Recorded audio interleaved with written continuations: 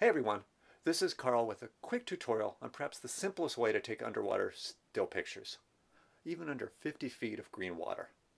All you need is a GoPro Hero 4, a filter, and one button push. And then again. Now, you won't get beautiful magazine cover photos. That requires lights, batteries, a fancier camera, and I'm guessing lots of practice. But you can get nice snapshots of what you see underwater. Here's some examples from Alki Beach here in Seattle.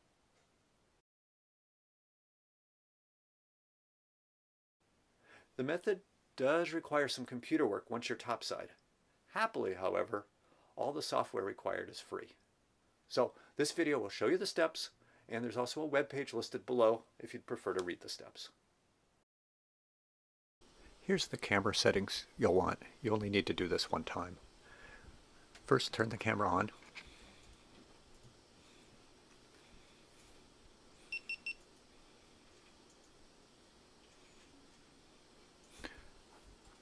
Then use the touch screen and unlock the settings.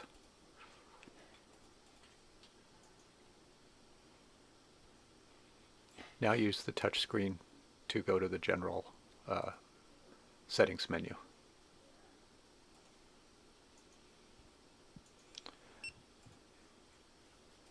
The only setting that's relevant here is quick capture. This is a new feature of the Hero 4 that lets the camera go from off to shooting video to off again with just a single button push. We also need to change some video settings. That's the button on the side. The main one is the resolution. The higher the resolution you can do, the better. I'm doing 2.7K. You can also change the frame rate.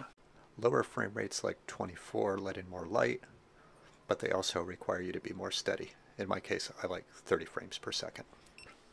You want to set the camera to Pro Tune, and you want to set the color to flat, and finally you want to set the sharpness to low.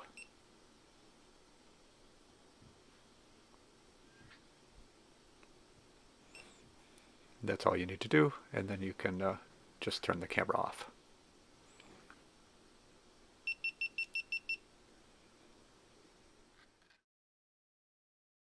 Step 2 is accessories and setting up the camera before you dive. A good accessory is a floating handle and a buckle to attach that handle to your suit. You might also want anti-fog inserts. GoPro makes some. And a magenta filter if you're in green water. Mine's from Polar Pro. There's also different colors for tropical water. So before you dive, put your camera in the case it came with. Add the anti-fog insert.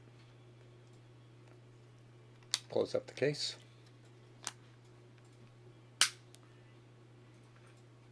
The filter goes on the front.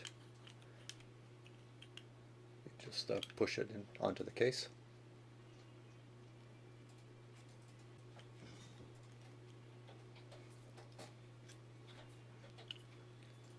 And that's the setup, and you're ready to dive.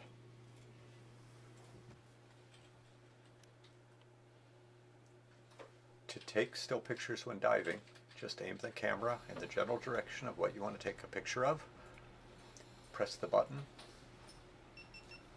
In a few seconds it will start shooting video, which is the same as taking 30 still pictures every second. Try to hold the camera steady. After a few seconds, just press the button again and the camera will turn off. Okay, you're back topside, and it's time to prepare your computer. First, install a program that you can find on the GoPro website called GoPro Studio and start that program up. And also plug your GoPro into your computer and copy the video files that you just took underwater onto your computer into some folder. In GoPro Studio, click Import New Files, navigate to the folder where you've put your GoPro files, and click on the file.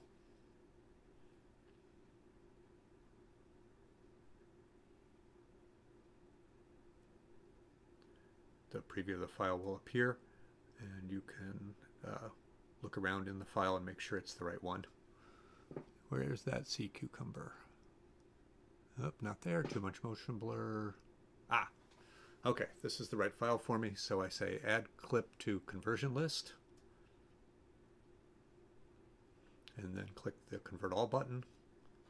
Now there's going to be a little bit of a wait. I've shortened it for the video. What it's doing is it's converting the MP4 format into an AVI file that we'll have a little bit better control of frames and color of. When it's finished, we can click the Proceed to Step 2 button. And at the top, you can see it now says Step 2 Edit. First thing it's going to do in this mode is pop up a template page, and we don't want that page, so we'll just hit Cancel. You'll notice there's a timeline in the middle bottom, so we drag our video clip to there. And now when we scrub through, we're looking for a frame of interest. There's the rope and the log. There's the sea cucumber. I'd like to choose frames where the object is bigger. And I'm also worried a bit about motion blur. So I'm using this button and the one to the two to the left to try to find a frame where I wasn't moving the camera too much. One help for that is there's a button with 2 arrows. I'll click that and the image will go to full screen and I get a better idea of how blurry each frame is. Now I can use the arrow keys on my keyboard to try to find a frame that's not too blurry.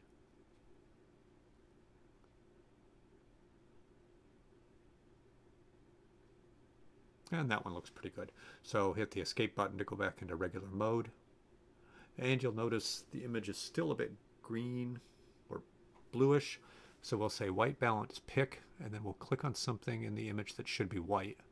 And that does a good job of fixing the color the way we want it.